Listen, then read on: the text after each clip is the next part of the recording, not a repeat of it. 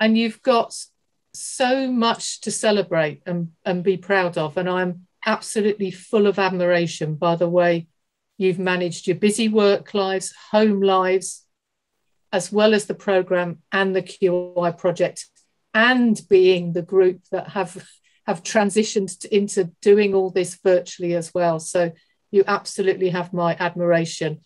And I'm so looking forward to hearing about some of the quality improvement work that you've been undertaking. And I've had just a sneaky peek at some of the work that you've been doing. And to me, that's real evidence that the programme not only is helping your development as individuals, but actually is having so much wider an impact because it's supporting the teams that you work in, but really importantly, it's having an impact on the people that you provide care for. And as Gemma says, this is just the beginning, and you're tied to the foundation now for life, and you have absolutely amazing ability and talent, and that was always there. But I hope what the programme has done has enabled you to recognise some of your great abilities, and that it's giving you the tools and confidence to progress now in your career.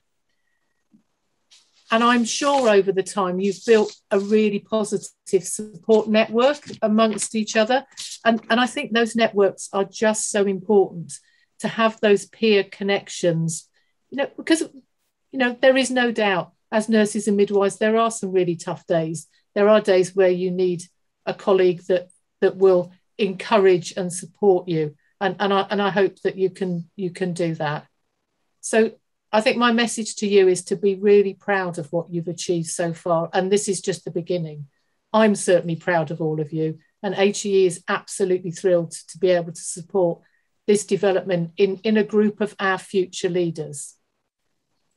Also, I must say a huge thanks to Gemma and the team for having the courage to carry on these programmes through really difficult times and to take this virtually. So we were able to have continuity. And it's lovely now, as Gemma says, there is now quite a large group of people that have been through the Windrush programme. So the alumni is there and infiltrating all parts of the healthcare network, which is just fabulous. But your contact with HEE doesn't end today as you finish. I will put my email address in the chat. I think you've all got it anyway. But if I can ever be of any help or support to any of you, please don't be afraid to contact me. I love to hear from you. So I'm really looking forward to the rest of this morning and your presentations, and well done, everybody. Thank you so much, Liz. And we'll do a muted round of applause there. That's fantastic. Thank you. And thank you for setting us off on such a wonderful footing. We also have with us today Joan Myers, who at the moment is sat in the background.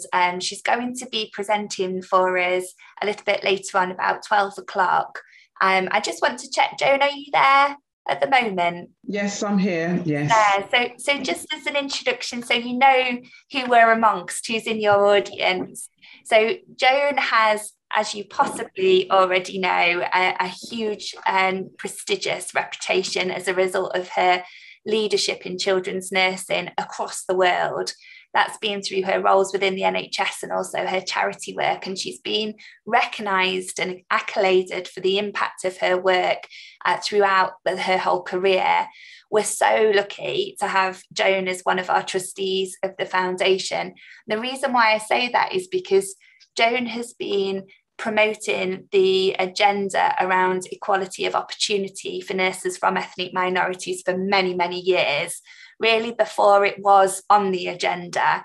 So it's so pivotal, really, that we have Joan here today to share with you her thoughts and insights. Now, you're in for a treat later on when it comes to Joan's talk to you, and she's an absolutely inspirational speaker. But Joan, did you have any initial welcome words for the group this morning? Hi everyone, just to say welcome to you all. You've all are absolutely tremendous. You've done really well to actually adapt to the changing world that we're living in doing your projects and stuff. And I'm really looking forward to seeing all your quality improvement projects, because there's some really excellent stuff there, really good, and fantastic to the foundation for facilitating it all. And to be on the same platform with Liz Fenton, we seem to be like a double act. We're everywhere together, aren't we, Liz? It's fantastic. So thank you so much, Gemma, and really looking forward to hearing what everybody's going to be sharing this afternoon. And I've got a nice little presentation for you later. Yeah. Fantastic. We've got that to look forward to. Thank you so much. We will at some point be joined by Greta as well, our CEO of the foundation. I'll look out for when she arrives. She's en route to London at the moment, and when she does, we'll pause and she can say hello to you all.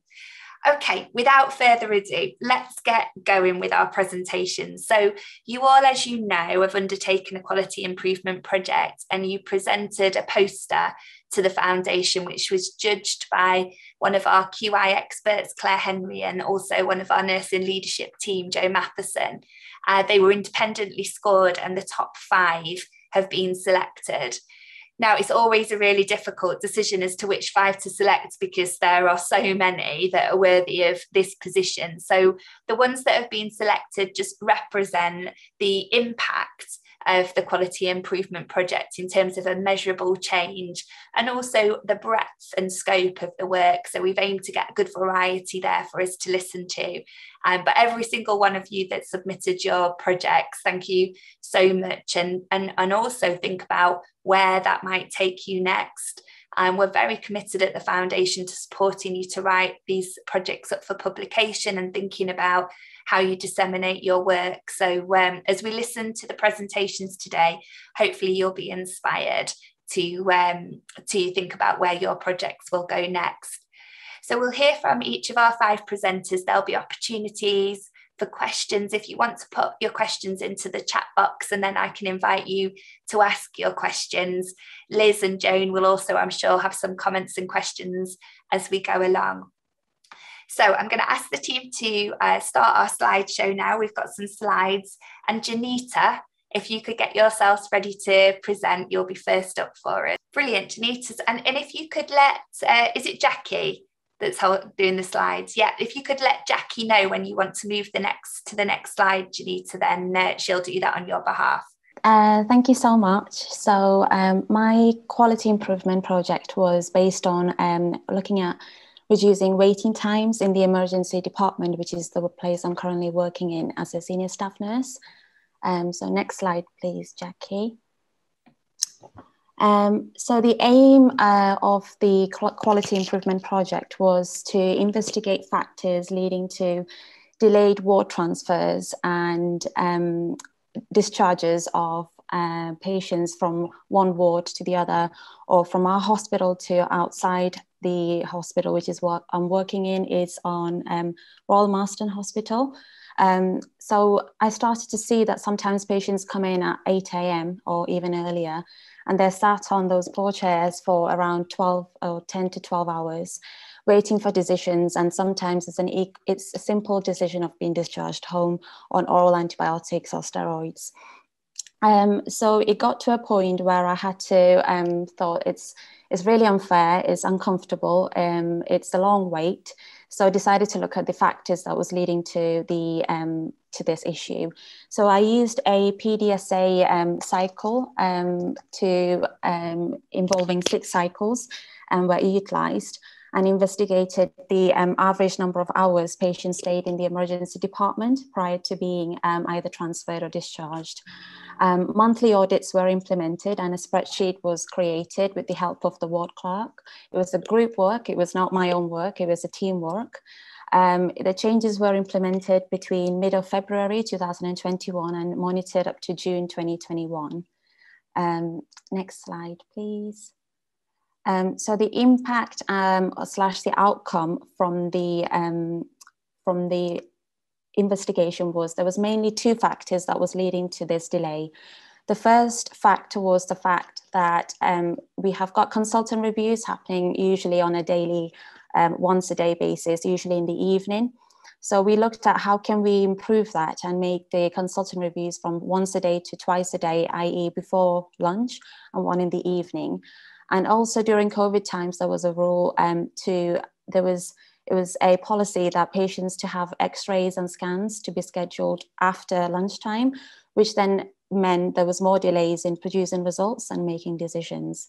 So we spoke to the radiologists, to the radiology department, to see if we can make the scanning and everything else like x-rays scheduled earlier, so we can wait for the results and get the results earlier.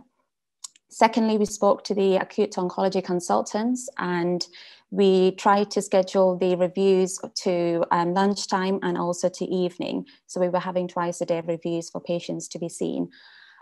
Obviously, it wasn't going to plan every single day. There were days that we went back to the previous rota where we were still having consultant reviews done late, delaying discharges and decisions. But there was a significant reduction when it was done on a twice a day basis of consultant reviews. And when radiology appointments were scheduled to much earlier, there was a significant reduction in the waiting times, going down from approximately 10 hours to almost to 6 to 7, almost some days to even 2 or 3 hours waiting times for patients to be discharged. So next slide, please. So the leadership learning that came out of this project was each team member's role was important, including nurses, ward clerks, support staff, doctors, radiographers. It was a multidisciplinary teamwork.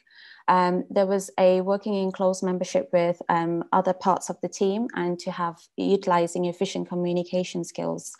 The QI project that has been happening is hopefully going to be an opening for future service developments, opportunities within the department.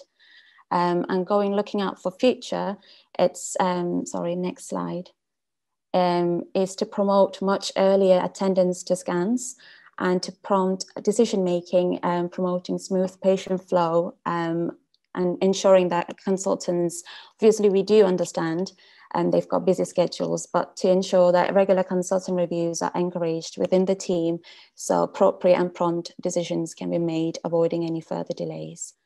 So yeah, thank you. Wonderful, thank you, Janita. That was really excellent. And when I said before about how we can measure impact, you've really demonstrated that there, that real tangible difference that you made. Now, Liz has popped herself off mute, so that tells me Liz has got a question or a thought, comment for you. So over to you, Liz.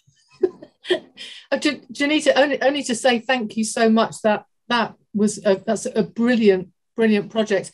And you probably don't know, but I was an ED nurse way back, and actually those problems have been in place for such a long time. And I love that you looked at it from the position of the patient and the fact that they were sitting waiting for a long time, and have actually managed to take some really positive steps to improving the patient experience as well as getting the flow through. I'm just interested to how you think you're going to be able to sustain this improvement, because we all know the pressures our ED departments are under at the moment. It varies on a day-to-day basis. And there are times when the unit we go through like a wave. It seems like there are certain 2 weeks that we are kind of very calm, and then it gets at the other side of the spectrum, and which in terms of that, the consultants coming to visit the patients is very delayed. It is hard to sustain, but I think the evidence is out there for patients and for staff to decide, and they have got the opportunity. They know the difference it can create. So they're hoping, I mean, there was a discussion about allocating to have more consultants coming into the unit. So rather than having one single consultant doing the entire clinics and attending patients, which is something they're looking at to implement. But the radiological side has completely changed. It's now scans are happening at 10 a.m., 11 a.m. rather than 3 and 4 o'clock. I think COVID. Fabulous. Yeah, fabulous work, Janita. Thank you so much. Thank you. Thank you, Liz. And Joan, did you have any questions, comments for Janita? Janita, you've got so many supportive comments in the chat box. Just take a moment and have a look at that. Across the board, you're getting accolades from your group to say what fantastic work you have done and what a wonderful presentation. You really can teach us some skills there in how to get a huge amount of information across in a very succinct way. So well done. Congratulations, Peter, and good luck for where you're going next. Oh yeah, thank you. I've got an interview shortly, so I'll be stepping out and coming back in. Take care, Janita, and well done. Take care. Thank you. Fantastic. Thank you, Janita. Okay, so we've got another exciting presentation now from Sakila, and Sakila's joining us from her honeymoon, talk about dedication. So we'll listen intently to Sakila's presentation and then allow her to go back to her celebrations. So whenever you're ready, Sakila, over to you. Thank you. Morning, everyone. Yes, sorry, I'm sitting here in an Airbnb in Dorset. I'm trying to stay a bit quieter as well. Yes, hi, I'm Sakila. I'm one of the nurses. Actually, I've now moved from Guy's and St Thomas to Bristol, where my new husband lives also. So I work as a valve specialist nurse at the Bristol Heart Institute. Thank you. So my project is about improving access to follow-up clinics for post TAVI patients. I'll explain a little bit about that in a moment, but it's just I think a very apt thing at the moment in our current climate. Everyone's switching to virtual clinics, so I thought I'll jump in on the bandwagon too, and just kind of see what I can do to help patients. So yes, if we can have the next slide, please. So obviously we started off with an aim statement for our project, which actually was a really good way for me to get my idea on a piece of paper to try to really work out what I can do next. So as there it says, hopefully by next summer, I can get our team to improve access to follow-up clinics for TAVI patients, basically through virtual clinics and telephone appointments, in order to hopefully try and reduce the waiting times, which currently is about 6 to 8 weeks, and the recommended guidelines from the ESC is about hopefully 4 to 6 weeks. So I'm just trying to reduce that waiting time, and of course the DNA rates hopefully halve it, which should be, I think, would be achievable, and I think I should be able to make a bit more of a difference. And basically where this came from is from a little bit of research looking at virtual clinics in general. I think from most of there's definitely a general lack of data on this, but from some of the research I've looked at, there's about 86% satisfaction rate from most virtual clinics, and from this particular study, I saw that they made a saving of about 68,000 in the first year, which when I read, I thought, wow, are you kidding me? I knew that we were saving money in general by doing virtual clinics, but to have that kind of a saving and still have that satisfaction rate, I think is pretty good. So I wanted to find out a little bit more basically and see what our patients in particular think about telephone appointments and virtual clinics and see if I can do anything to help. So I carried on further. But before I do carry on, let me explain to you a little bit about what TAVIs are. So if I can have the next slide, please. So yes, I banged on about this acronym TAVIs. They're basically like having an angiogram, but instead of the outside of the heart, we treat the inside of the heart. It's your aortic stenosis and the aortic valve, which supplies blood to the rest of the body. And as you can see in the picture, we literally inflate a balloon up there and leave a bioprosthetic valve in situ. And hopefully that can last patients about 10 to 12 years. It's better than having an open heart surgery, and especially for our elderly patients. So as you can see, the European Society of Cardiology recommends anyone over the age of 75 to have a TAVI, especially if they have other comorbidities. So I have personal, passion in this project because I think that's amazing, because a lot of our patients, so hopefully this will keep in mind to the patient group I'm looking at, but it's an amazing thing that we do for our elderly population, but also patients with learning disabilities, with patients with other comorbidities, which mean that they can't undergo open heart procedures. But I can go on about this, so we'll move on. Next slide, thank you. So of course the Academy taught us in depth about the PDSA cycle, which was really helpful. As you know, it's a simple way to look at your ideas and to keep going with your idea, which is amazing. So as you can see, my cycle starts from the left-hand side at cycle 1. I did a little bit of background research, and from the gist of it, I can gain is that there isn't much data out there. There is a couple of stuff to do with that are in England with generic outpatient appointments, but not really further studies after that.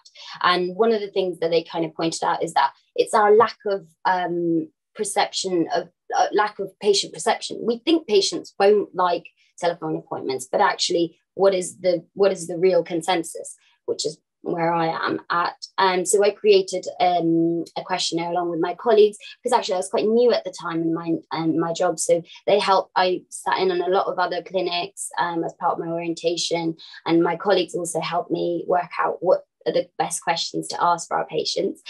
So we created a questionnaire and we amended it about 10 times, I think, because you have to go through the quality improvement team at work, and they go through and the data analysis team as well, and we create the most appropriate questionnaires. So once I've done that, I had that reviewed a couple of times and we sent them out. Initially, I got about 20 results. I think this was back in July. I've had about 50 since. I'm still working through. I'm sending altogether about 100. So I'm hoping to get a good response rate, because a lot of our patients are willing, and it seems that they are interested to let us know how we're doing.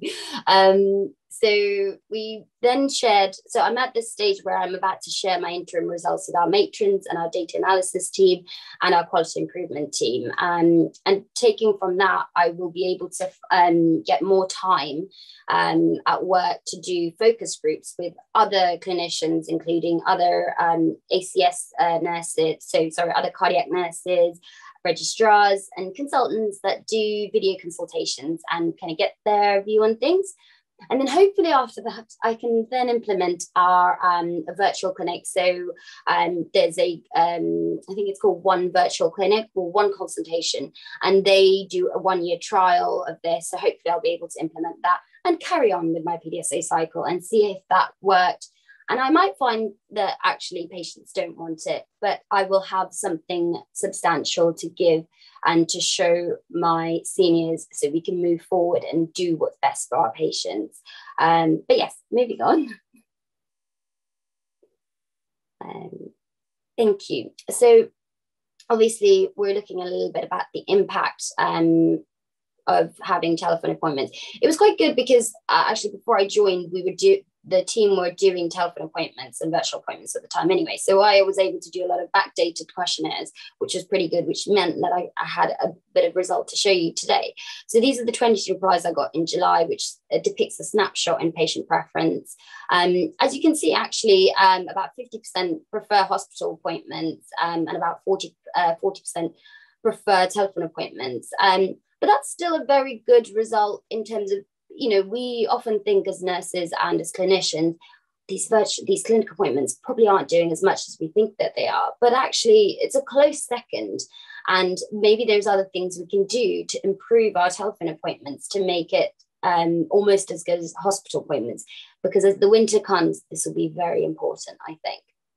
And actually, from my results, I could see there was an 85% confidence in the nurse during the telephone consultations. And so these are post-TAVI follow-up questionnaire, follow-up appointments. So after they've had their procedures and how they're getting on. And an overall 52% very good care rate and a 47% good care rate. At the moment, I've just shown you there is our 4% DNA rate. I'm hoping to halve that to about 2%, which I think would be achievable if I can fine tune our telephone virtual appointments. And that's basically my goal. So then moving on to the next slide, please. Thank you. So I'm just going to briefly touch on, obviously, our leadership learning. Now, I mean, it's kind of crazy, the journey we've all had. I genuinely didn't think I was going to be learning this much. I don't know how everyone else felt, but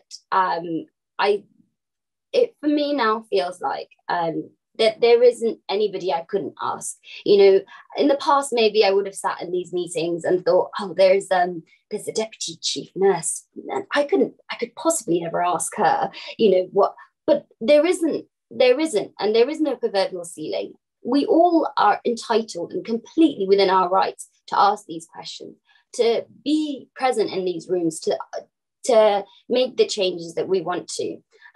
Yes, definitely as a band 5, I thought I couldn't ask those questions.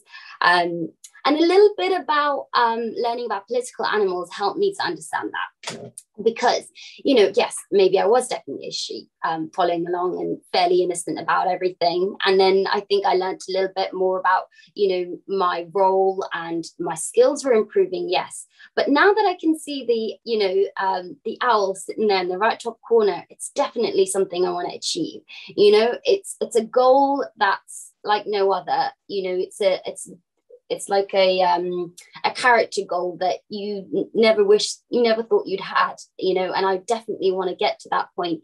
And that involves me learning from everyone, from my colleagues today. You know, I've definitely built a network, and I feel so much better knowing that they're sitting and listening right now, and seeing their faces make me feel really good.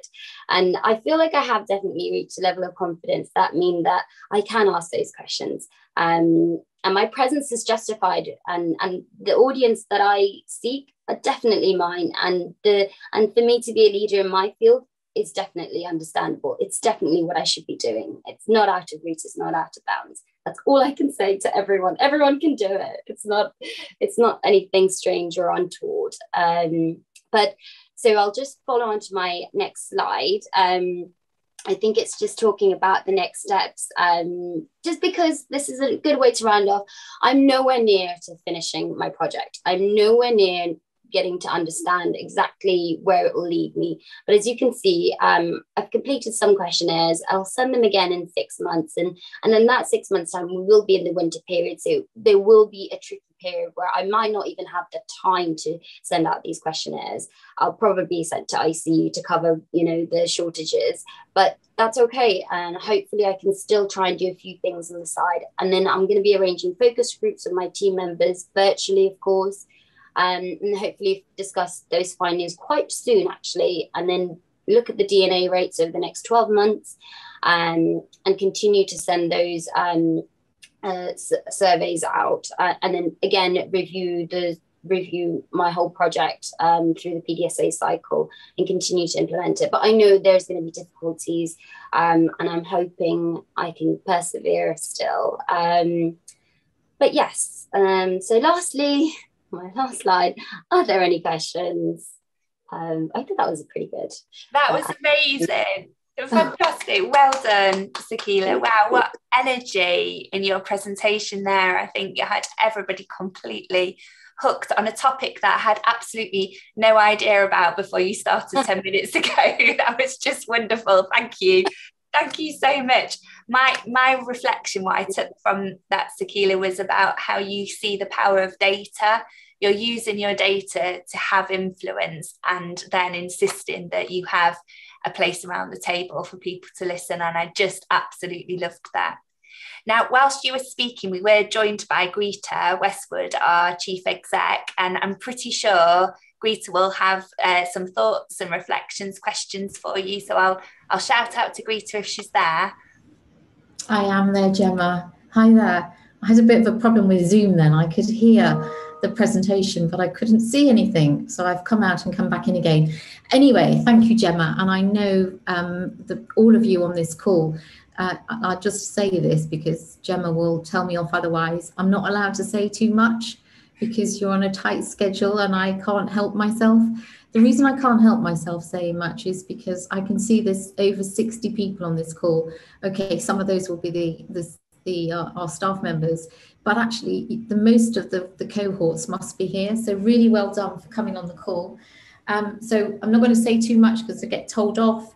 And I really just wanted to say thank you. I want to say thank you for just being you, for giving everything you possibly could to this program. And that last presentation, I agree with you, Gemma. My God, you have absolutely got every right to be at the table. I was blown away. You could convince me to invest in anything. So whether you had that before, whether you had it as part of the program, really a fabulous outcome. So yeah, thank you for being you. Thank you for investing in this program, for giving up your time and your energy and doing these incredible projects. It sounds like you've had a ball. I know it's been really hard over the last 18 months, but thank you for dedicating some of your career to this leadership program. And the other thank you is to Liz, of course, Liz Fenton, for agreeing to fund this program in 2018. And I know that Liz turns up on every celebration day, and she's just delighted to see the outcome of the investment. And I think she'd probably agree with me, it's more than we ever anticipated. And in 2018, when we first had the first program, and Liz and I interviewed all the particular participants, we picked out people who had twinkles in their eyes. And I think, my goodness, as the years have gone on, we could pick so many people now who've got twinkles in the eyes. So it's just amazing that what you do, what you've done, your enthusiasm for making sure that you could be the best nurse ever is incredible. And that really makes my heart sing. And I probably would say that of Liz too, because that was our ambition. And my ambition still, my manifesto will be always to invest in nurses and midwives who come from cultural diverse backgrounds.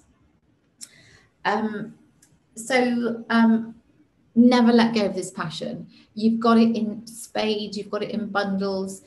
And if the last presentation is anything to go by, I think you would be able to convince anyone to do anything for you. So we want you to create a network, because you are even more formidable within a network. And please stay connected with each other. Please stay connected with me. And if I could be so, if you could indulge me for 2 seconds, if you follow me on Twitter, you'll realise that I've been training jolly hard for the London Marathon.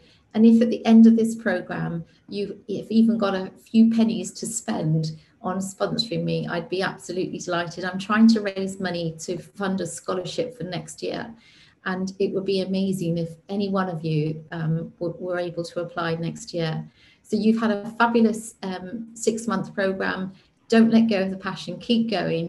You've got energy in spades, and I love it as well as Liz and Gemma and everybody else in our team, to see you becoming even bigger and creeping up that career pathway. And if we can support you, that's our ambition. So listen, have a great rest of the day. I'm sorry I can't be there for much longer, because I've got to go and talk to the RCN International Research Conference, but otherwise I'd be on I love it. This is why we do our job. So thank you again. And I can't see Liz, but bye Liz, thanks.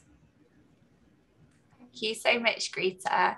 So as I said earlier, you will hear Greta's commitment to this agenda, and that foresight over 3 years ago to join together with HE and with Liz's support to really invest in this programme and sustain that development opportunities for those of you that were at bands 5, 6 and 7. So we're developing that pipeline for the senior nurse leaders of the future. So brilliant. Thank you so much, Greta, for joining us. We'll see you later on, and good luck with your presentation. See you. Sakila, thank you so much. What a wonderful presentation. And also thank you to you for putting everything that Radha taught you into practice there. We were all completely hooked and engaged. And make sure you have a look at the chat box before you disappear off and back to your honeymoon. Take care, Sakila. Well done. Okay, let's move on to our next presenter. We have James up next. Hello, everyone. Can you hear me? We can hear you. Whenever you're ready, over to you. Okay, dokes. Can I see my slide? Right. Hello, everyone. My name is James. So first of all, I would like to thank the foundation for giving me this platform to share my humble piece of work. So on the left-hand side of your screen is my QI poster. So the title of my project is called Promotion Interventions on the Level of Motivation among among staff, and the level of motivation in the workplace among staff at Central Operating Recovery. Next slide, please. Next slide, sorry. So if you may ask, why did I choose this project? All I can say is it boils down to COVID-19. Because of the pandemic, it led to the low motivation levels among staff in the workplace, and this was supported by the NHS staff survey. And locally speaking, in the recovery workforce were sent to critical care areas for staffing support. And earlier this year, when we thought that we were reaching the end of the tunnel already, we were confronted with another challenge, and that is because of the catching up with the elective surgeries and the waiting list. And as a result, it affected the motivation levels among recovery staff. So what we were trying to accomplish here, so my aim statement was in Central Operating Recovery area, we will increase the staff motivation by 10%. We hope to achieve this increase at 1 month post staff wellbeing promotion interventions. And this was measured by the following metrics. They're looking forward to go to work, their enthusiasm about their jobs, and whether their time passes quickly when they are working. Next slide, please. Sorry, next slide. Yeah. So what changes we made? What were my PDSAs? So I initially started with the baseline, gathering of the baseline data using the benchmark summary report. And then it was followed by the team meeting informing everyone in the department that I'm going to implement the quality improvement project and for them to expect some changes in the next few weeks. Following the team meeting, I did the staff wellbeing bulletin. I also did the thank you cards. I distributed some fun trivia and quizzes at work. And lastly, I did a post-COVID staff nomination awards. And every after PDSA, I measured the motivation levels among staff through a survey. So next slide, please. So the £1 million question is, was the project successful or not? My answer would be yes and no. No in a sense that I wasn't able to increase the motivation levels among staff in recovery by 10%. However, if you look at the line graph from PDSA 2, where I implemented the staff wellbeing bulletin, going to PDSA 5, where I implemented the nomination awards, you can see some gradual increase in terms of motivation levels among staff in recovery. And this will be supported by the numbers that you can see on the upper right table with the yellow heading. If you shift your attention to the lower right table with the black heading, the post-QI numbers in terms of motivation levels were actually higher compared to the organization numbers, our organization, which is the Newcastle Trust, in terms of motivation levels.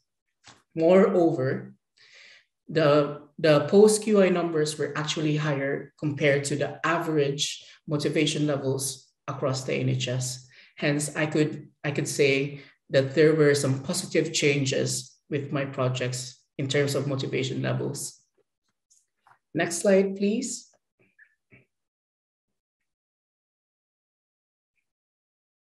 So this slide will show you the great comments that the project received from my colleagues when I implemented a project. So I'll give you a couple of seconds to read through.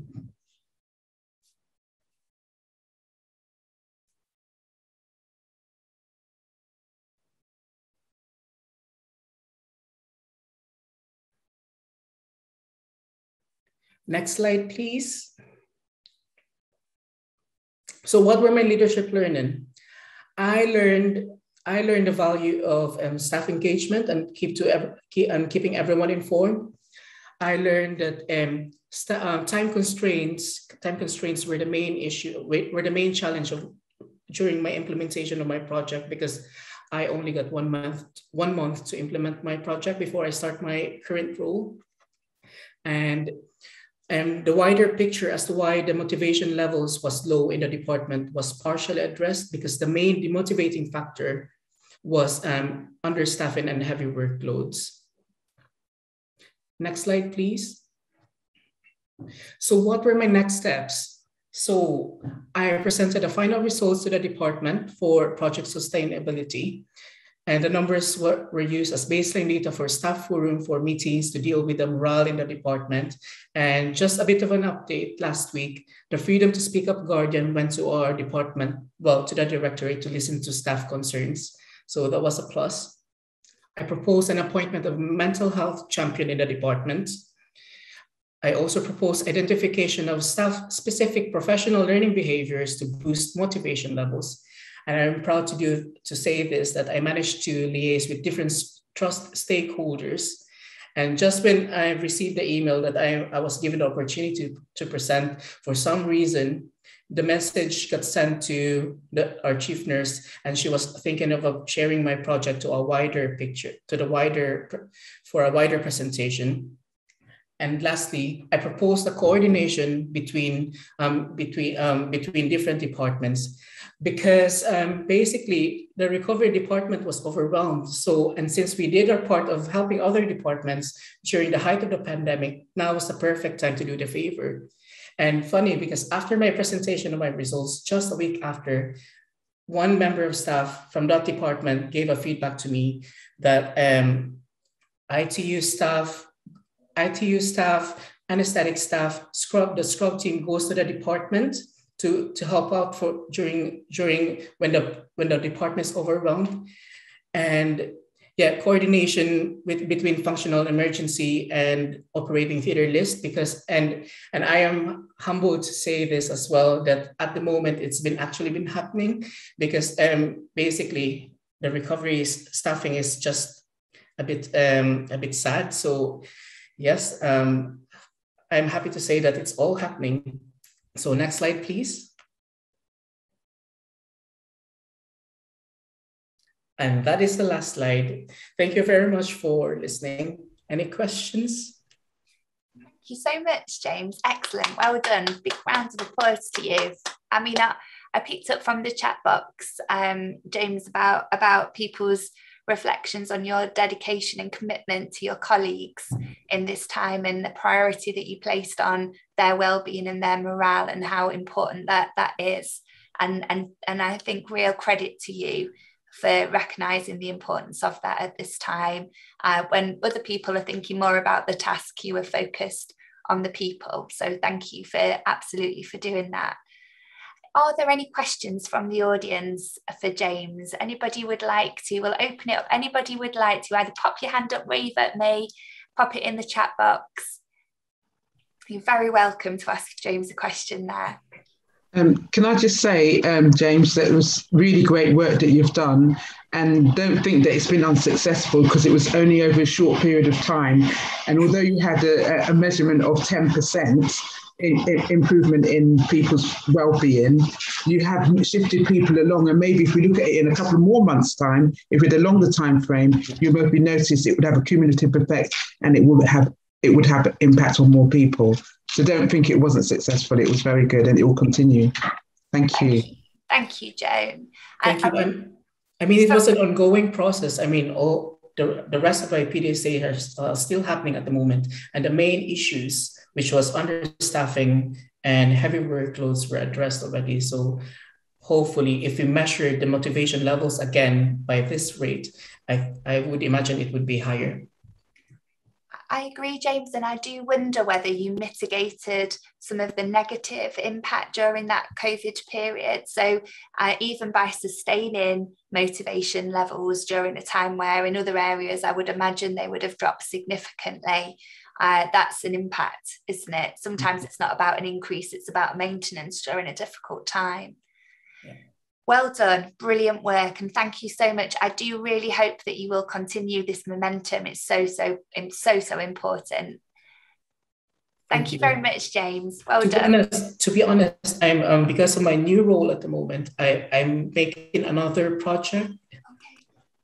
Yeah, so because of the foundation, I gained the confidence to do some changes within the organization. So the project that I'm working now is will be about the workforce again. So I am creating projects about harassment and bullying and microaggressions in the workplace, and basically just to increase awareness, because going back to the NHS staff survey again, the numbers are just getting worse over the past 5 years. But on the other side of the boat, maybe it's a matter of maybe the staff are learning now how to speak up. Yeah. So it's more like adding to the data, getting into the bottom line as to why is that happening. Yeah, fantastic, James. Thank you. And it's like the momentum's there now, isn't it? You've identified that this is an area that you can influence, and you're investing that energy in that, which is just fabulous. Thank you so much. I hope the foundation's played a part in that. Yes. Well done. Thank you. Okay, so our next presenter is Rosie. Rosie, are you there? Brilliant. Yeah, hello. Welcome, Rosie. Whenever you're ready, over to you. Thank you.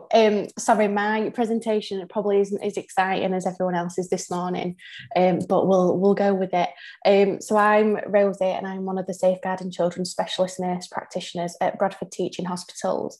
I actually did my project whilst I was a Safeguarding Children's Nurse Advisor at Leeds, but since since submitting, I've got a new job and I've moved back to Bradford. So my project was around was not brought, and if you're not sure of let me put my teeth in. If you're not sure of what was not brought is, then if you think of DNA, everybody knows what DNA is. It's either around genetics or it's a did not attend an appointment. So I'm going with the did not attend. Can I have the next slide, please? So unfortunately, we see a lot of, and it's my job to deal with child abuse and hidden abuse. So the aim of the project and the pathway was to kind of highlight to clinicians dealing with people not attending their appointments and what we do about that. What, do we just code them on our system as a did not attend? A 2-year-old can't decide whether they're going to attend or not. It's not up to that 2-year-old. It's not also up to maybe an elderly patient who relies on somebody else to bring them to their appointment. So we really need to be thinking about our vulnerable people, who we do see, and make sure that we're safeguarding them, as medical neglect is a massive, massive problem. And it's easy for me to be passionate about it and to talk everyone's ears off about it, because I do it every single day, whereas the clinicians on the front line or who are working with these patients, safeguarding is a kind of a tiny little part of their job. So my job is to help them, and hopefully this pathway would help. So like the picture, we were trying to trigger an alternative mindset around DNA. So DNA, we're not really like to use that term anymore, as like I said, a 2-year-old can't decide whether they're going to attend or not. Whereas if we change the coding and our mindsets onto was not brought, that automatically triggers something in our brains. So at Leeds, we have 2 separate programs that we used, and the routine booking system used one called PAS. So we had to work with the IT, with data analysis, with everybody to try and get was not brought put onto the system. So we're actually helping trigger that little bit of mindset. Can I have the next slide, please? I'm feeling very Chris Witter. So these pictures were just kind of like a prompt for me. So I did my PDSA cycle, and from what you can see, I wrote it down. So we had to do quite a few, and they were all done on official kind of on paperwork. But what I did was I actually worked really closely with the head of safeguarding for the trust, who was the head of nursing, Karen Sykes, who was just the most amazing professional ever. And we were actually doing the COVID-19 vaccination programme at Leeds. So I'd only just started in the trust in November, got accepted onto the Windrush course in the December, and then started vaccinating at like the end of January. And I can remember doing our first session with the Windrush, and I said to Karen, I've got a quality improvement project to do, and I don't know anyone at this trust. I don't know who to speak to or what to do. And I thought, if I come in and start making a massive change, people are going to think, who is this? Anyway, she supported me, and she said, I've got an idea. do you want to know about it? And we started talking about Was Not Brought. And then she supported me massively in kind of instigating who we need to speak to, what we need to do. And she really, really championed this project. So we opened up a Was Not Brought working group.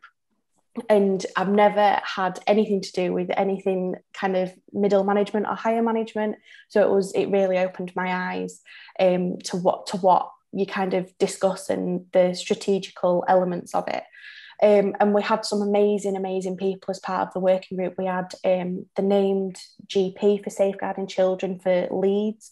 We had matrons of elderly care. We had head of nursing. There was a lot of people there. And I did feel quite overwhelmed at one point because I thought, oh my goodness, like I'm treading water here. But the working groups were absolutely incredible and they all knew about the project. And we all decided on a project plan and what we were going to do and each step of how we were going to do that. And we put it into a big calendar of when things need to be done and who needs to do them, which was brilliant. We also got patient experience on our side and started attending the working groups. And as you can see there, the survey, they actually helped us put a survey together, and that survey went out on a global email to the whole of the trust. And there's 18,000 members of staff at Leeds, so they'll have all got that email. And the survey, me and Karen sat down with the head of quality improvement at the trust and decided what we were going to ask people. Because I think sometimes when there's non-attendance of appointments, people can have quite strong views on that because it is, you know, a financial implication, it's massive and it's people's time as well. But we wanted to shift that mindset to actually what's happening to that patient and do they actually really need to be seen and what else is going on. So we tried to do the questions of, yes, okay, you can get your rant out about not attending, but also what impact is this having on that child or that person not being bought? And within 3 days of that email going out, we had 98 responses. And then, we didn't think we'd get that much, to be honest, because it was just part of a long email. And then our safeguarding midwife sent it out again to all of the midwives, again, who have appointments. And people don't always attend. And we then got 120 responses in total. So we were able to really kind of get the key points of that. So this project will take years and we will get measurable, you know, outcomes maybe next year and the year after. Just to put it into perspective, last year from May 20 to May 2021, there was 88,000 appointments in the trust, which were coded as a did not attend. So the main measurable is we're not going to change. I'm not out there to change the attendance of appointments, but what I'm out there to change is the coding and the thinking behind that and thinking behind, well, actually, does that family have a social worker? Is that elderly person actually able to get out of the house or are they being abused? And just thinking about those things to just trigger and even to contact the safeguarding team to say, I'm not actually quite sure on that. So for example, last week I had the orthopaedic department ring me who said this child, 12-year-old child, hasn't attended the last 3 appointments. And I said, okay, well, let's pull it back. Let's think about what are we actually concerned about? Let's really think about what, you know, have they got a cast on and are we going to get pressure areas from this? Actually, if we are, we're really concerned about that child's welfare. But this child actually, he was absolutely fine. He had no cast on. He'd had an x-ray and I think mum had just been so busy, she'd just completely forgotten about the appointment and thought, well, he's fine, he's using his arm. So it's just changing that mindset. I think it's going to be a big work in progress. The team behind it are absolutely amazing. And I'm now trying to implement the same in Bradford. Can I have the next slide, please? So this is what I learned. I thought it's just easier just to pin everything down. So from the days that we had with the King's Fund, with RADA, I have to completely admit and hands up, I did not expect my career journey to change as much as it has with this project. I can remember Hannah Spencer, who came on one of the days with the King's Fund, and oh my goodness, I want to be Hannah. I'm like fangirling. She's just amazing. She said, bring your chair to the table, don't wait to be invited.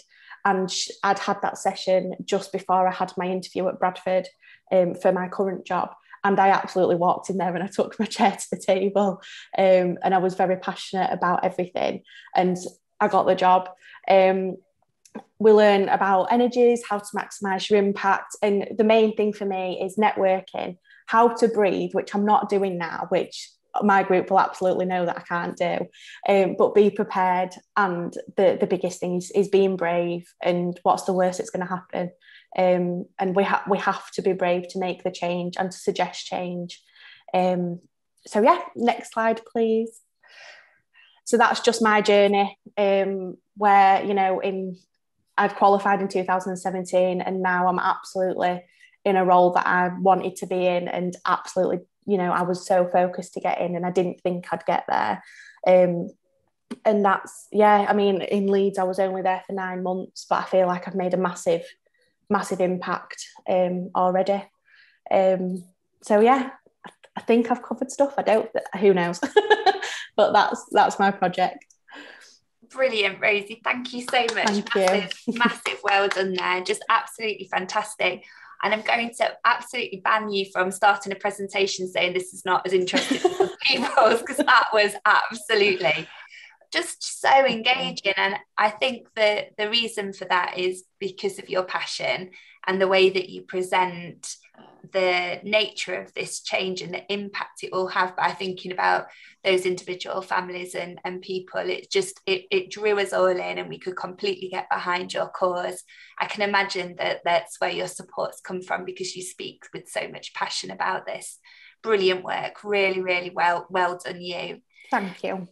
So some questions for Rosie. Shall I first of all invite, Liz has just said I was going to say the same thing. Let me invite Liz to comment there. I was just going to say exactly the same thing, Rosie. I loved your learning, and the fact that you're going to try and be really brave.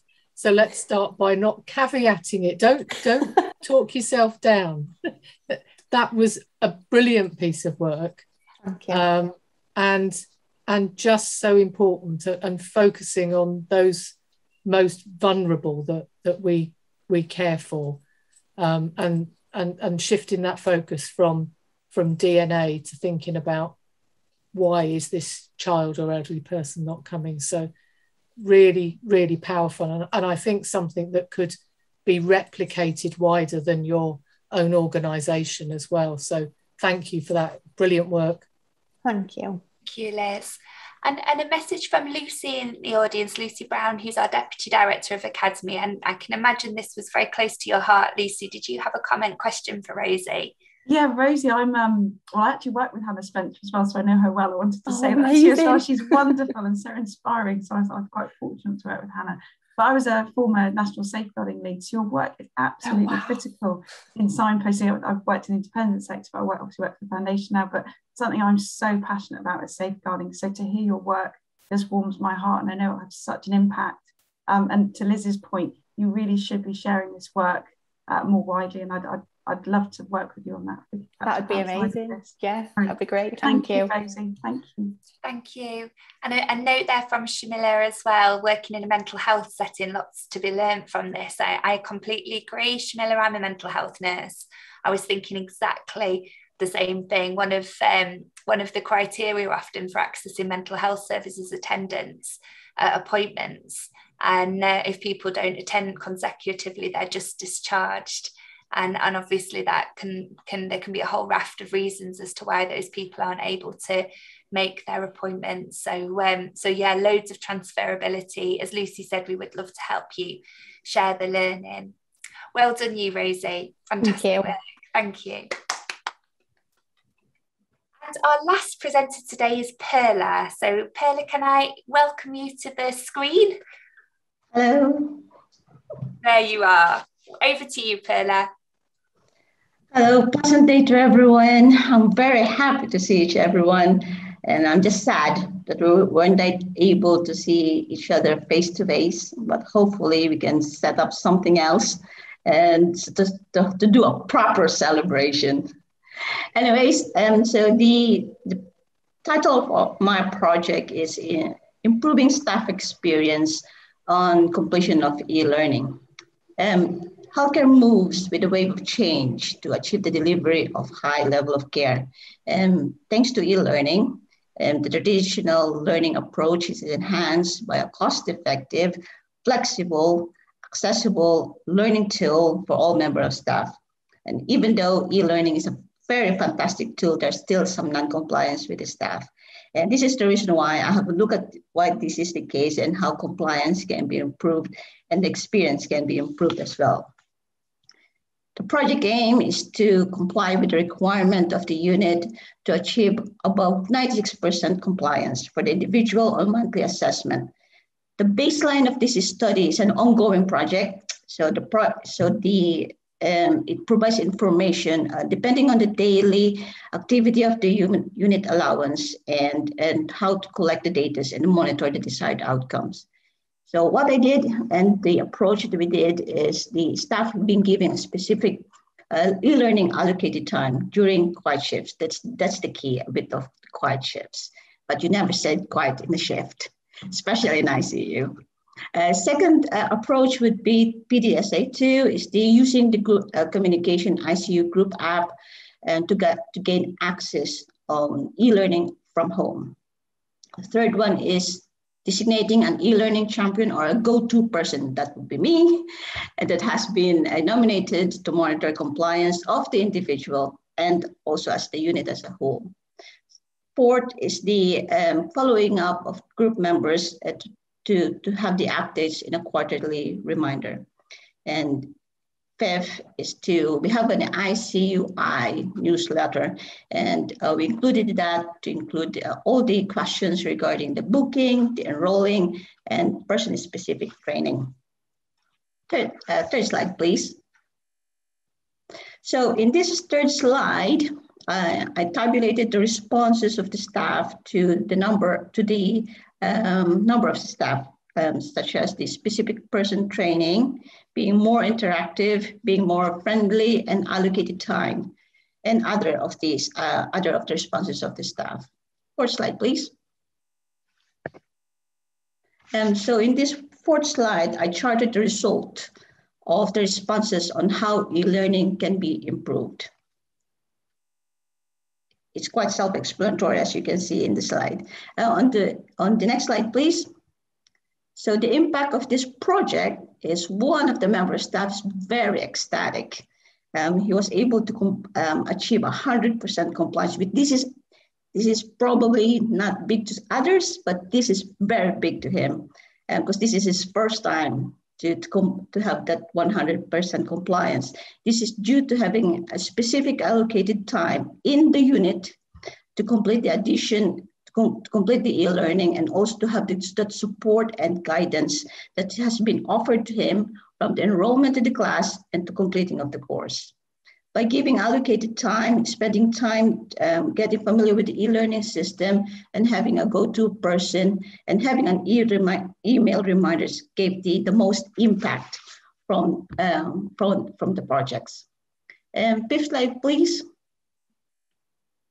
I was gonna leave you with this quote from Michelangelo, I'm still learning at the age of 87. Wonderful. Thank you so much, Perla. Well done. Really interesting project. It's such an essential aspect, isn't it, of our day-to-day and often not prioritised there. But when we look at critical incident analysis, often it goes back to whether people had access to that essential training. So it's so key and often not given the attention that it should be. Thank you for putting the spotlight around the importance of this and thinking much more in depth about how we can improve access and engagement. So some questions for Perla. Joan, I wonder if you have any questions for Perla. No, we don't have Joan. Oh, there she is. Sorry, are you asking me? Yes, if you're there. Sorry, no, that was really good. Fantastic work that she's done. Absolutely brilliant. Yeah. Thank you, Joan. Thank you. And any comments from you, Liz? Oh, let me just get off. Yeah, and Perla, that was brilliant work and actually really resonated with me because you may not know, but HEE hosts the e-learning for health platform. So we develop a lot of this e-learning material, but actually having a real focus on how you're using it within your team to really have an impact on patient care is so important. What a great piece of work. And I think there's lots of learning for other areas. So absolutely well done.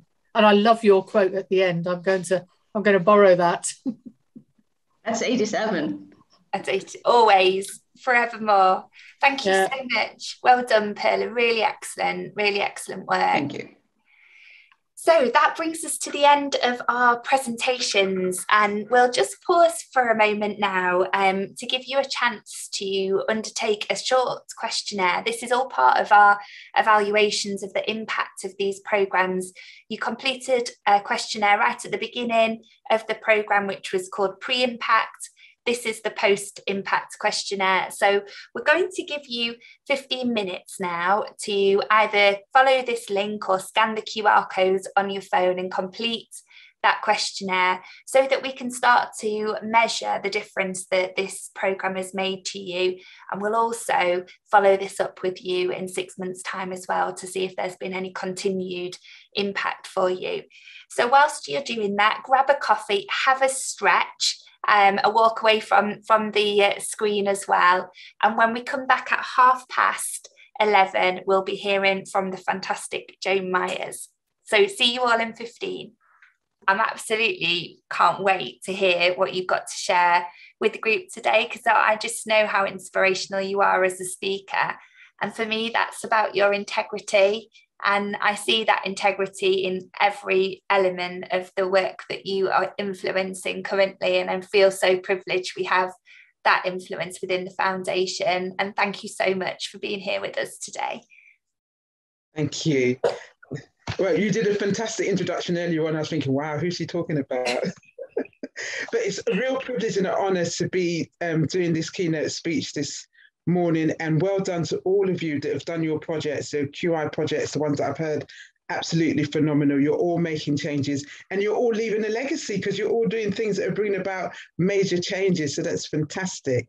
I'm going to do a talk on leaving a legacy in nursing, because everything we do is not for ourselves, it's for other people, and we leave something behind. And the fact that you're part of the Florence Nightingale Foundation, the alumni, where you're making an impact that's going to have effects, rippling effects across all the areas of your influence right into the future. And the slide that I put up, I was asked to do a talk on the legacy in nursing for another group recently, and it came to my mind, all those badges that I've got, and they're all in the little container in the box in the corner. So I took them all out, and then I decided I would do my talk alongside the badges. But just to say at the beginning, I put all my titles there because you never, often as a nurse, we don't actually get to share all the different things that we do. Everybody just calls us a nurse and we're just a nurse. But I'm really, really proud to have my master's, have a honorary doctorate. And the thing is, because when I was at school, I was told I was below O-level standard and incapable of writing an essay. And my mother was advised to let me leave school because I was wasting my time, their time and her time, and I had to beg my mum to give me another chance. And I thought, I'm going to prove them all wrong. And no matter what anybody says to you throughout your career, it's not up to them, it's up to you. So even though they might say that you're bad and you're useless and you're worthless and you're not good, that's what they say, but you just have to prove them wrong. And so that's why I like to put all my little titles there, just so people see. But I'm going to run through my career history using my badges as an example. So just to say that I qualified as a nurse in 1985. I always wanted to be a nurse from the age of 3. And actually, when I was 11 years old, my mother did her nurse training and she advised me not to do nursing. She told me that you're going to really hate it. They're going to treat you really bad. They're all racist. It's not nice.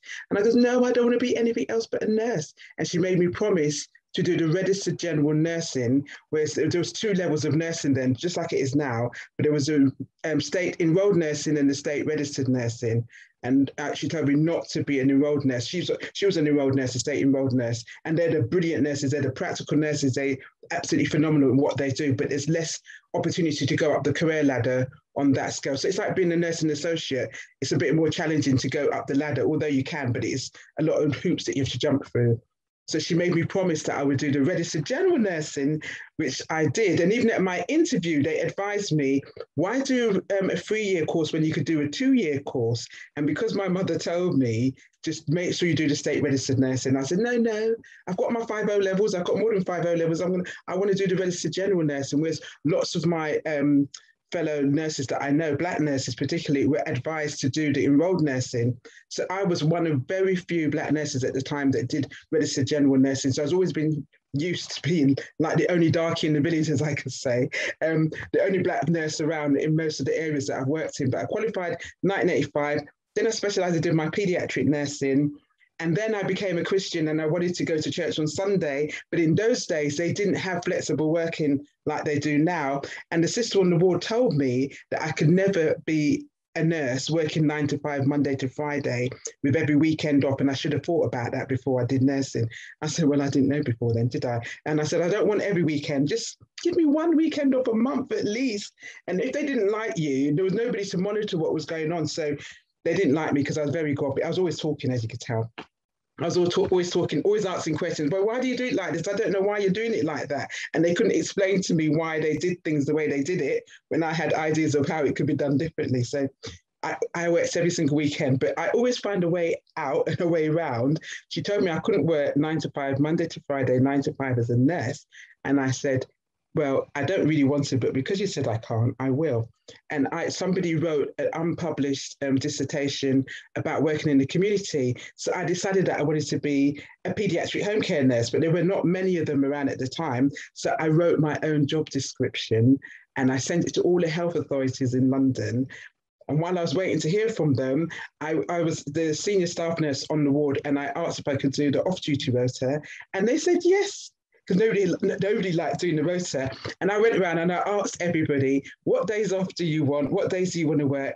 Who wants to work on my Sunday? I'll work on your Friday. I'll work on your Saturday. If only I can have Sunday off. So for 6 weeks in a row, I had every Sunday off.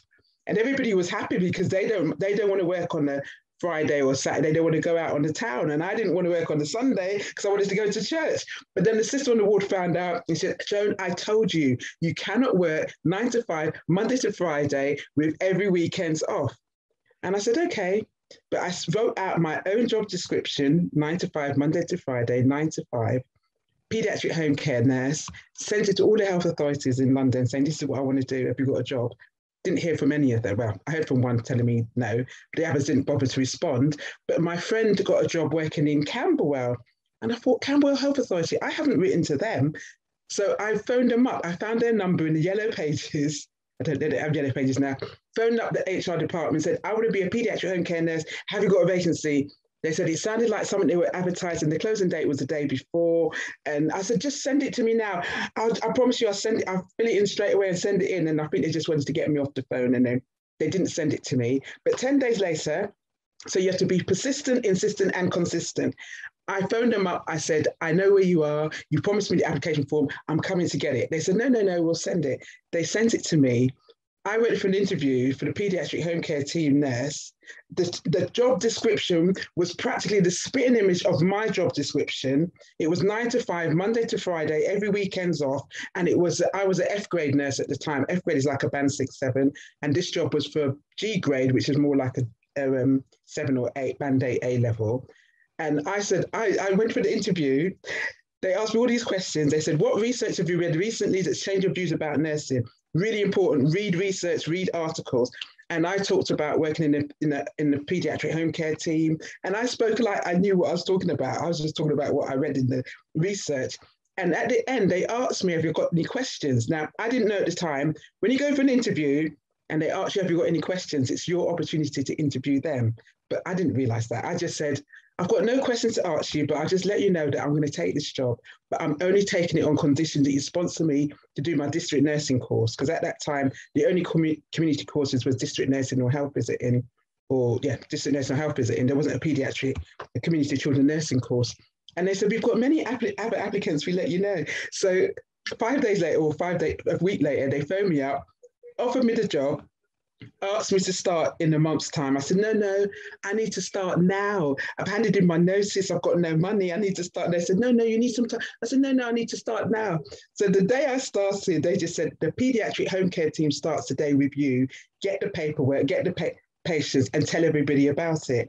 And it was at that point that I realized that I didn't actually know anything about working in the community, because I trained in the hospital. I did my general training to be a general nurse, and then did a pediatric course. I was working at Guy's Hospital on a plastic surgery ward. I worked in pediatric A&E, plastic surgery and cardiology.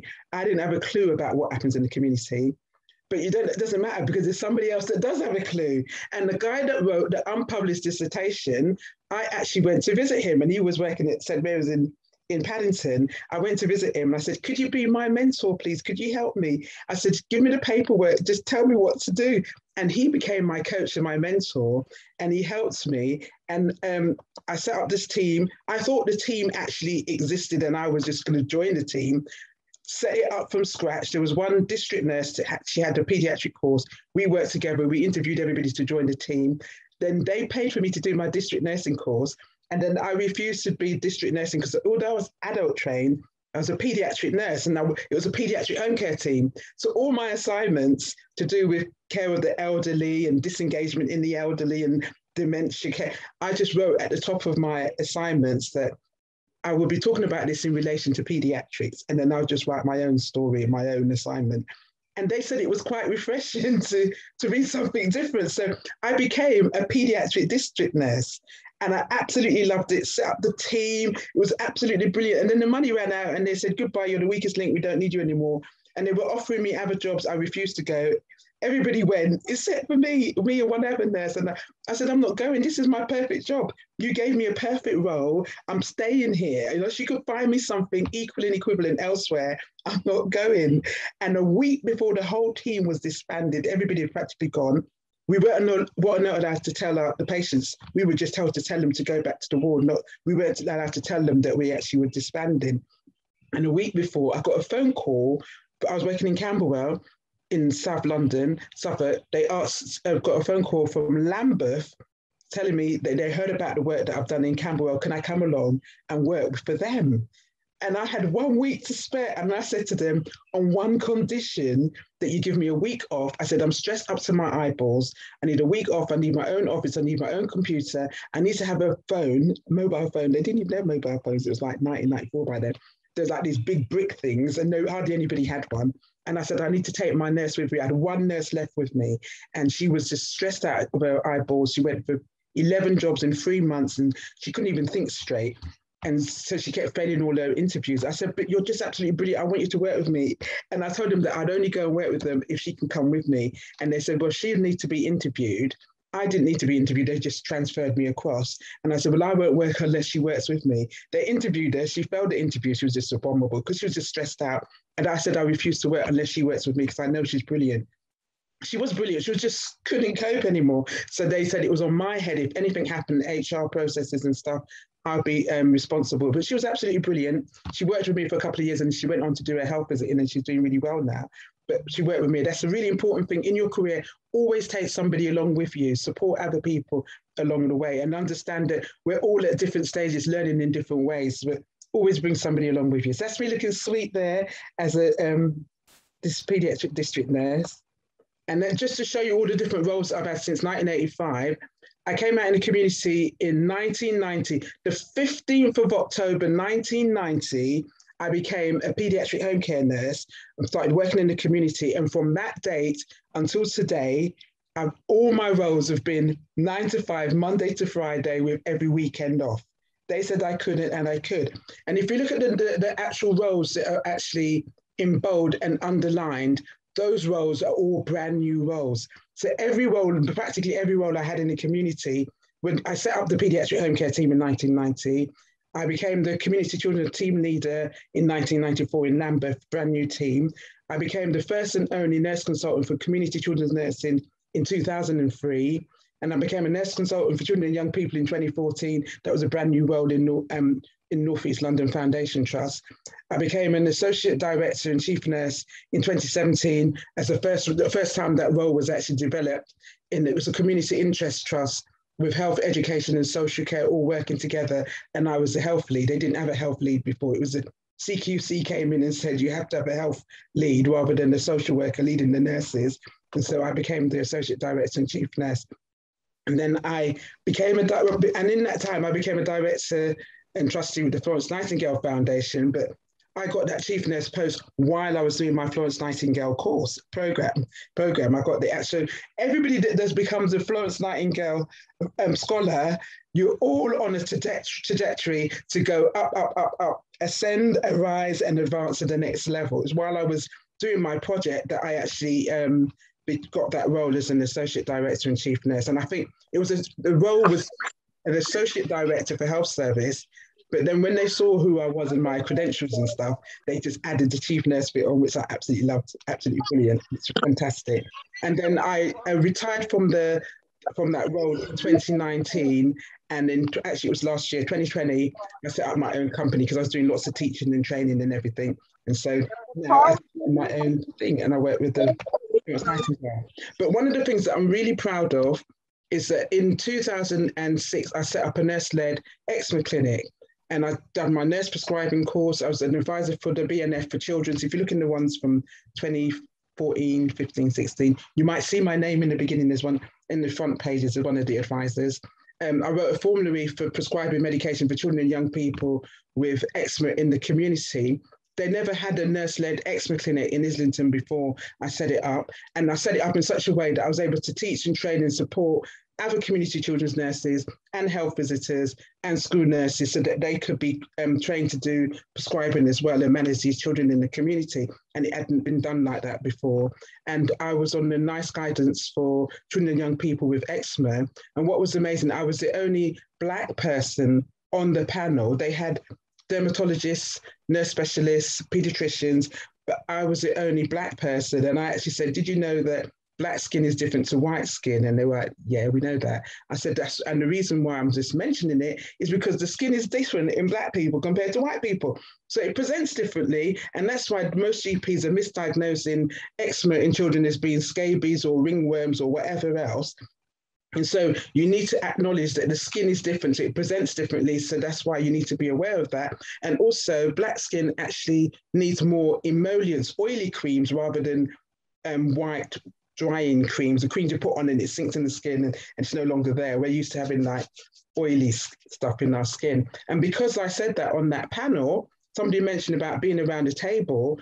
My thing is that there needs to be representation, diversity represented at all levels of decision making. So on panels and committees and boards, there needs to be somebody there that would actually speak up on behalf of different people.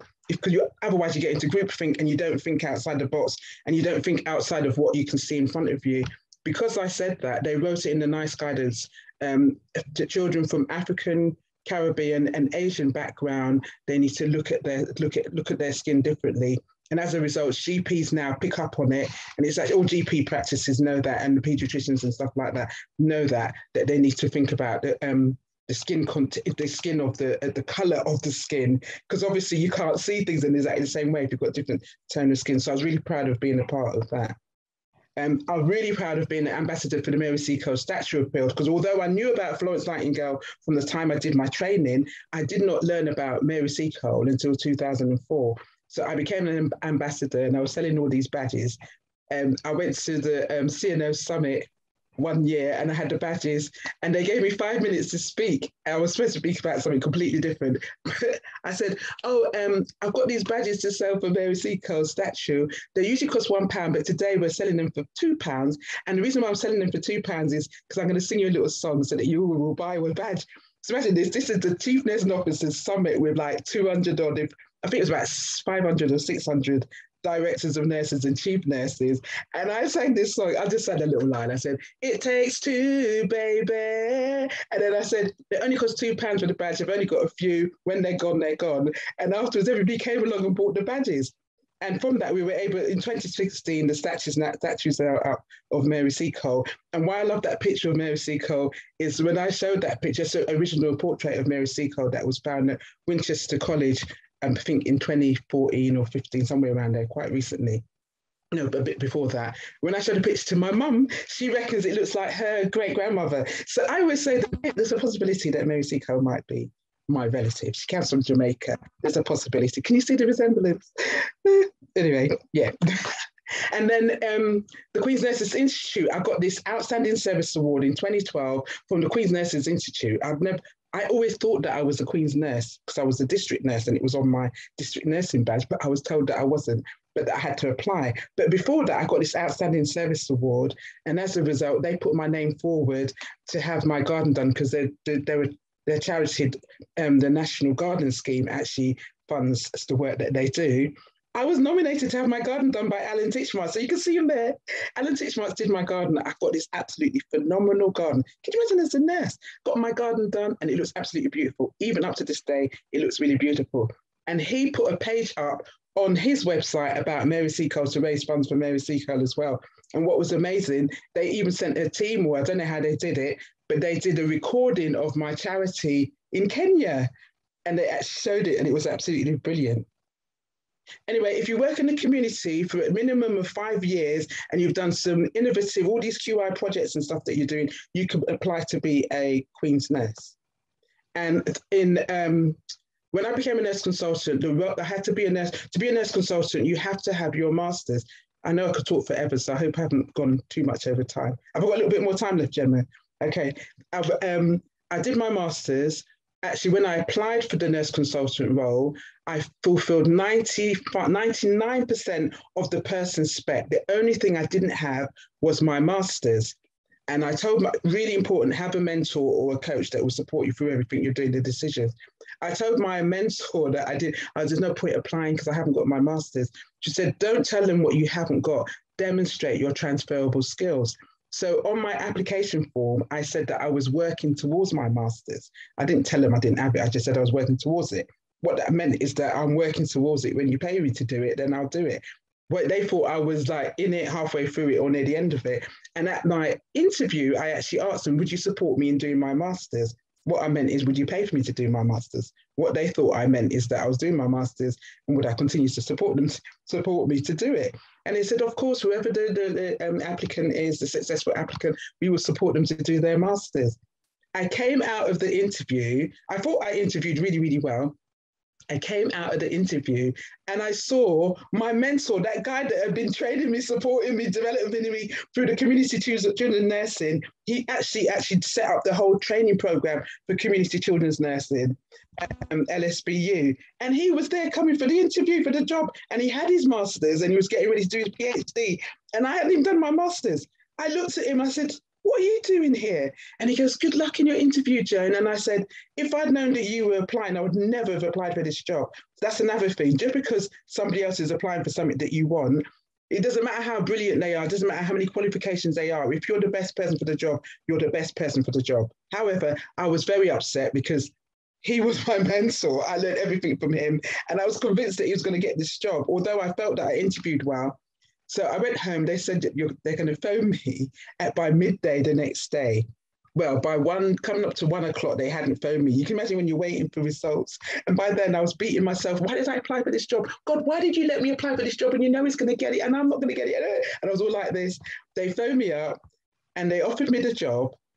And I said, so why didn't you give it to this guy? And they goes, he said, how do you know that he applied? I said, I saw him. They said, he's asked that nobody knows that he applied because he's so upset. He really, really wanted it, but we want to offer it to you. I go, but why do you want to offer it to me? I'm there interrogating them.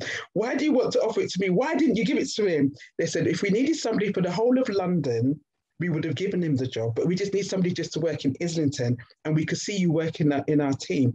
And the person said, Joan, it will make my day if you take this job. I said, make your day. It will make my day, my week, my month, my year, my life if I get this job. And so that was my nurse consultant role. I was so happy. Then I told them that I didn't have my master's, but they did. They supported me to do my master's. And then they wanted me to do my PhD. I said, I'm not doing no PhD. I don't need a PhD to be a nurse. I don't need a PhD to be in this role. I'm not doing the research route. I'm doing the academic route. I'm working as a nurse. I'm a nurse. I don't want to do my PhD. And they were trying to force me to do it. And in the end, because they had this meeting where there's a chief nurse, the director, everybody, we will support you, we will help. I said, I don't want to do it. I don't mind doing studying something else, but I don't want to do it. And in the end, I goes, okay, I'll do my PhD. And they were all smiling. I goes, yeah, I want to do it in biblical studies. And then they changed their mind. And after that, they never asked me again. I'm not saying there's anything wrong with having a PhD, but I didn't want to do a taught PhD. But what was really great, that Middlesex University, who I used to teach, I was lecturer practitioner in LSBU, Middlesex and Hertfordshire. And Middlesex, I used to do a lot of teaching for them for free. And they never paid me. I said, how come everybody else pays me when I do lecturing there? And they told me that I never asked them. That's why they never paid me. And when I asked them, they said, it's too late. You can't ask me now. But that was like from 2004. But in 2015, they gave me an honorary doctorate. So I didn't need to do my PhD. So that was fantastic. So I'm really proud of that. And that's just to say, really important to public, to write articles, publish, go to conferences, make sure that people know what you're doing and share your experience and knowledge and learning. Those quality improvement projects that you guys have done, you can write them up and put them in any of those nursing journals for other people to learn from them as well. Really, really important. One of the best articles I wrote was 2015. I wrote the challenges of identifying eczema in darkly pigmented skin. It took me 10 years for them to accept that. I wrote it first in 2005, November 2005. I was told that I didn't have enough research evidence for it. First of all, they told me I didn't have enough materials, so I wrote more. They said no. Then they told me I didn't have enough research. And then when I got my job as a senior lecturer at South Bank University, I did this big research stuff on everything to do with dark skin. And I was able to write it, and it was published in 2015. So that's my proudest article that I've ever written. And in 2018, I was asked to write a chapter for a book on dermatological conditions in children. And when I set up my eczema clinic, even though it was set up in 2006, it's still running now, so the legacy still runs on. I had a nurse that I trained up to work in the team, and I asked if she could co-author it with me, because she was still working in the team and now I'd working in the university. So we wrote that chapter together. So I'm really proud of that as well. Let me nearly finish. Oops.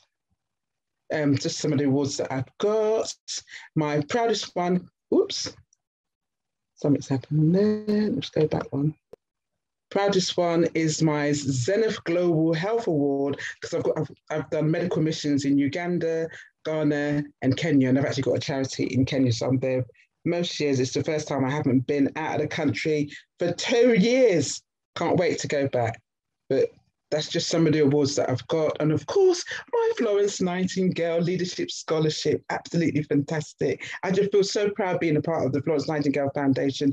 They're doing absolutely phenomenal work. And over the years, increasingly over the years, they've branched it out so it actually encapsulates more and more people. Because originally, I always thought the Florence Nightingale Foundation was just for chief nurses and directors, but the fact that they've opened it up so that from band, I believe you have band fives as well, don't you?